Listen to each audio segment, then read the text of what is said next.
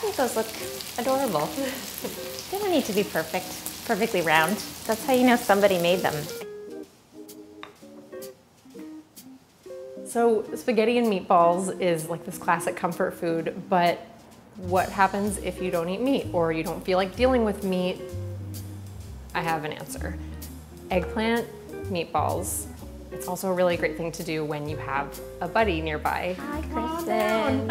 Hi, Sam. So happy to be here. There's a couple things we have to do first thing because they take a little bit of time.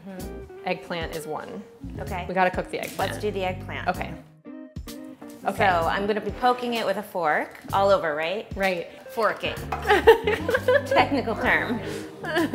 So now I'm gonna put this into a 350-degree oven for about an hour. Yes. Okay.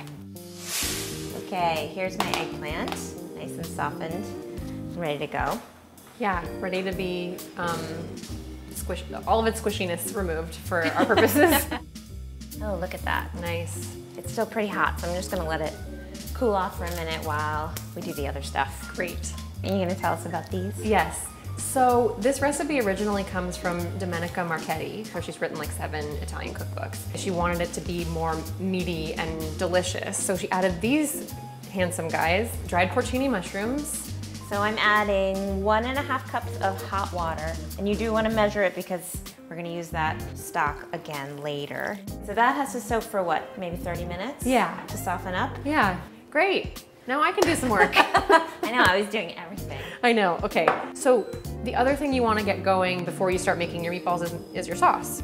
So, okay, I think while you're doing that, I'm going to chop up these porcini mushrooms. Great. That makes Perfect. sense, right? Mm-hmm. They actually really feel meaty. Yeah? Yeah. All right, so I just need to mince these? Yeah, you're chopping them finely enough that they'll blend into the meatballs. So here is this mushroom broth. Thank you. Wow, it really does look like soy sauce. So dark. That's amazing. And then it's all just like straight up umami in there. Not burning over here. Nice work. Did you put the garlic in? I did. Yeah, look at that.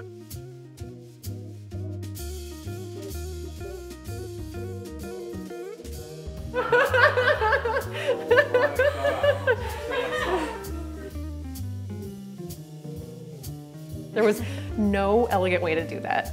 So there's a whole lot of grit at the bottom of this bowl because it comes out of the dried mushrooms. As you can see, it's like nice and clear, nice and clear. How far can I take it? Scary. I wouldn't normally think to stir with the tiny guy, Yeah, he's but so little. But it's working out fine. Okay. Whoa. That bowl, I don't think that bowl's gonna be big enough. Oh, okay. So We need a bigger bowl, please. Yeah. Thank you. Does that seem better? Yes. Okay, cool. So I'm putting my porcinis in here. And then I'm gonna do my eggplant now. Great. I think it's a little bit cooler. Great. You can get all that. What did you call it? All its squishiness? All its squishiness. So here's one thing that's great about this recipe. You don't taste eggplant strongly once you've got all the other good stuff in it, but it just adds so much moisture. This is kind of like eggplant parm meets meatball. You know, it would be good, a pair of kitchen shears. I love kitchen shears. 2 large eggs, and that's our binder, right? One of our binders. Mm-hmm. I guess eggplant's a binder too. Yeah, and the cheese and the bread. Yeah. Mm-hmm. It's pretty bindy. It's just like all binders. Which is why it's light.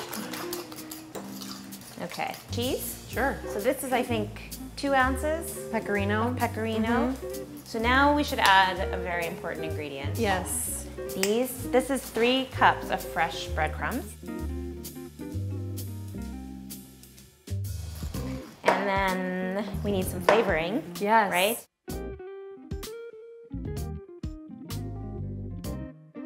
And we also need some salt and pepper. Oh. Right? You wanna help me? Yeah, I think I'm gonna come over. Of course, now I show up when this is all that's left to do. No, the hard part's still coming. Hard part. Yeah. The part where friends come in handy. Yeah. So I have a cookie scoop. Maybe like 3 tablespoons, 2 tablespoons maybe. I'll scoop and you can roll. And then once we're done. You do have to kind of press and compact them, and you're gonna just lap me right now. You're gonna have to help me roll in a minute. I'll help. But yeah, you kind of have to like roll and then smush. And if they're just totally falling apart, you would probably want to add a little more, maybe an extra egg, maybe a little more. Yeah. Can you over squish them? Nah. Can you under squish them? Yes. Okay. This is the fun part that feels really like funny and like pastry, but it's not pastry. Do you want to do it? Yeah. All right, so I'm dusting them with just all-purpose flour, right? Yeah. It's like the last little bit that helps them hold their shape, and also I think it makes a nice crust. I bet it does. Yeah. Okay, so now they have to chill for 20 minutes. Okay. Let them in. Bye. Okay, I think our sauce is nice and thick. So now it just gets a little bit more chopped basil right at the end, and seasoning to taste with salt and pepper. Could you add some hot pepper flakes? Yeah. We're gonna do double fry, actually. Yeah, for speed and fun. So we need a good amount of oil here, 1/2 inch. Okay, now you get to choose your weapon. I vote spat. Okay, we can trade. Okay. I think we can probably, well, how are you feeling about yours? Mine feels pretty vigorous right now.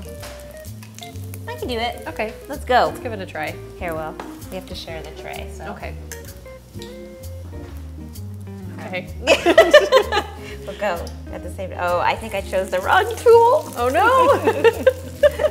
That's okay. They look like Italian wedding cookies. I keep wanting to eat them. Yeah. Oh, I love those. They're not sticking. Yay. Yeah, that's impressive. Oh, Go for one more. Yeah, that's not All right. crowded. Mine are already starting Yeah, I to kind of happen. Ooh, yours are dark. Yeah, somehow my pan ended up hotter than yours. I'm not really sure. Whoa, they're like, this is just really happening.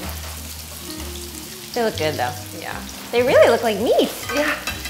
Because we're just crisping up the edges, and then we're gonna kind of finish them Yeah. in the sauce. And they're so good this way, you almost don't even want to put them in the sauce because they're so nice and crispy. Yeah. Yum.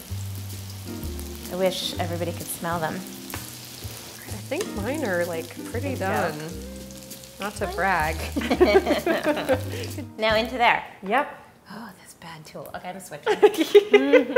That was wrong. Oh, they sound so crispy. Really? Even just as you're poking them with the tongues? That sounds so good. So they'll only cook in the sauce for like 5 minutes because if you simmer them very long or very rapidly, they'll just kind of break apart. Yum. When do we get to eat them? Now. Ooh, yeah. Which ball do I want?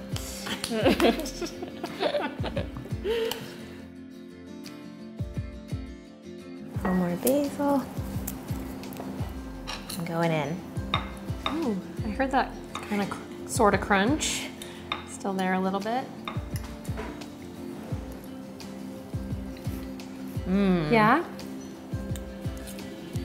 Mmm. Wow, that's delicious. It's garlicky. You can't, it's not like eggplant forward.